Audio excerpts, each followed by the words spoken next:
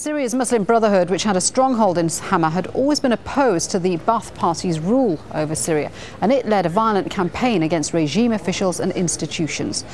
On the morning of February the 3rd, 1982, Syrian military units surrounded the city. And for the next 27 days, Hama was bombed from the air and ground. Much of the city was destroyed.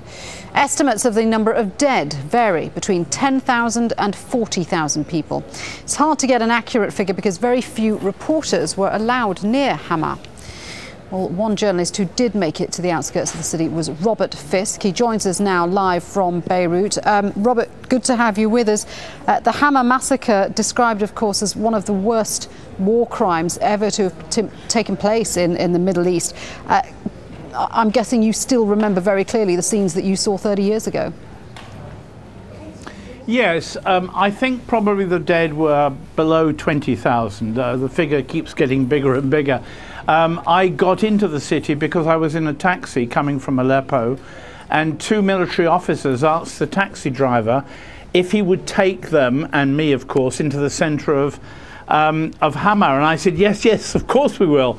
And in fact, for 18 minutes, I sat beside their tank unit as their tanks shelled mosques in the old city, at which point the Mukhabarat, the intelligence service, started to arrive, and I decided it was time to get out. But I did actually witness it. I actually had an old lady who climbed in my car with a child, and the child was hungry, and I gave it a Mars bar, you know, a little chocolate bar. And the woman seized it and ate it herself. There were a lot of tanks with wounded soldiers on. It was a big battle. I have to say that I'd been to Hama before the siege, and many members of the Ba'ath Party, their families had been murdered by the Muslim Brotherhood. It wasn't a black and white story, but it was a huge death toll, and the smoke hung over the city. It was a very frightening place. I did see it.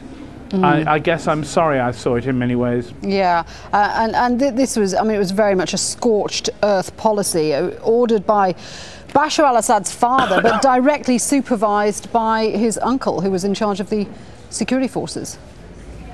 Yes, Rifat al-Assad, who now lives in luxury in central London, protected by David Cameron, my own beloved Prime Minister. Amazing, isn't it?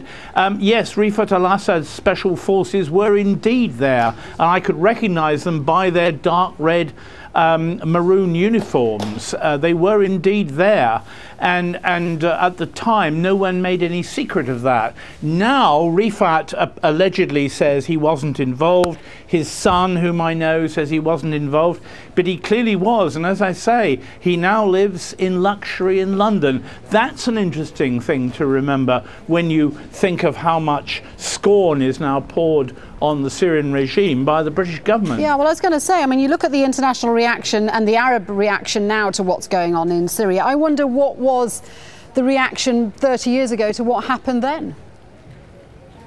You know, at the time, Carter was the president, and the Americans were very happy for the Assad regime to crush a Muslim uprising in Hama. Nobody was complaining at all.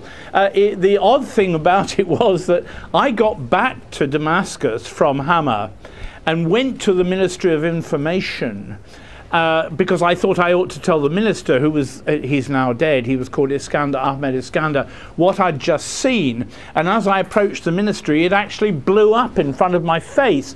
Later on, I was condemned by Syrian radio for being the big liar of Hama. I confronted the minister, who said, no, we know it's all true. Only true friends could have this argument. It was a strange situation where the West and the Syrian regime were very much together at that stage. Do you think we'll ever see some kind of international reckoning or someone being held responsible for what happened in Hama 30 years ago? You know, I think people get away with war crimes. I think Hafez al-Assad did. I think Rifat al-Assad, as I say, he's living in luxury in London. He's got away with it. It's only if we want to get these guys and knock them off their perch that we actually follow through on this, as in Libya, where we were very happy to see, we the West, were very happy to see Gaddafi cruelly murdered. You know, there's a lot of hypocrisy behind all this, including the story of Syria now, I'm afraid to say.